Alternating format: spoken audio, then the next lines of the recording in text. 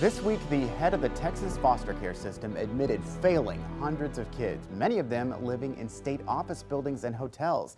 The comments came in a hearing in front of a federal judge. It's the latest development in a decades-long lawsuit against the state over the treatment of children in the system. Investigator Avery Travis has been covering the escalating crisis for months and joins us with details. Avery? Yes, Judge Janice Jack actually took the arguments outside of the courtroom and instead is looking for help from the governor. She told the Department of Family and Protective Services she is finished with fining and sanctioning them, and instead she's calling on the most powerful elected official in Texas, Governor Greg Abbott, for his blessing as they try to come up with more urgent solutions.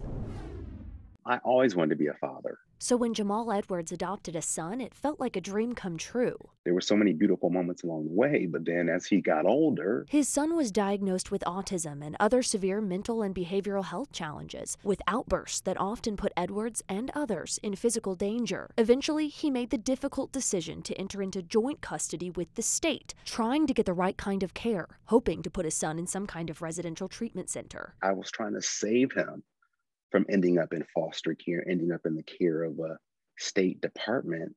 And then that's where I end up anyway to ask for help. And even they would not help me.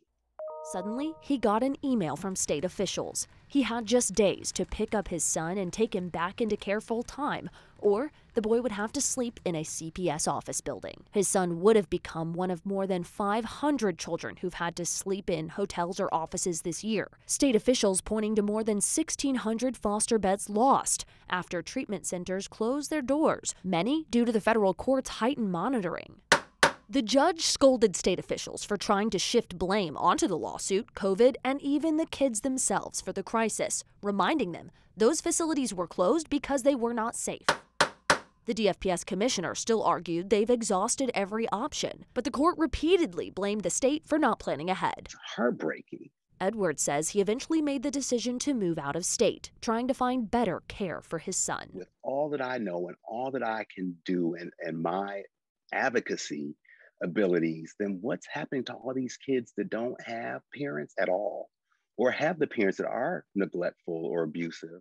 The DFPS commissioner says they do need to fill the gap between psychiatric hospitals and residential treatment centers to provide care for these high-needs kids, most often teenagers. And Josh, the judge says she wants all of the parties in this case to sit down together to come up with a more workable solution, and specifically directed the state's attorneys to get the governor's blessing. Now, Avery, this is separate from the ongoing state case against the Texas foster care system in Travis County. Where does that one stand? Yes, earlier this month, a district court judge actually called on DFPS to create a task force. Judge Aurora Martinez-Jones fined those officials for placing children in offices and hotels to sleep instead of in licensed homes. Now, the judge wants the money from those fines to instead start that task force right here in Central Texas. The deadline to have that task force up and running is by the end of the month. All right, Avery, we'll keep following this. Thank you very much.